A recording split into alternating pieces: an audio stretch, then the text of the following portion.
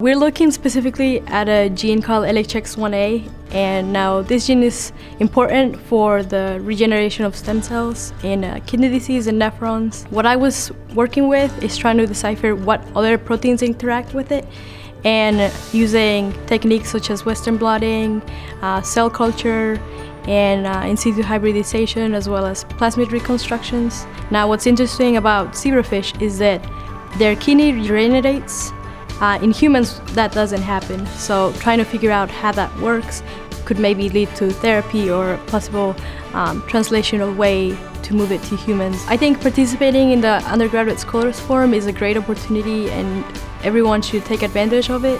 I think in science it's very important to be able to communicate with others clearly and effectively, especially if you're looking for funding or if you just want to let people know about what it is that you're researching and why it's important.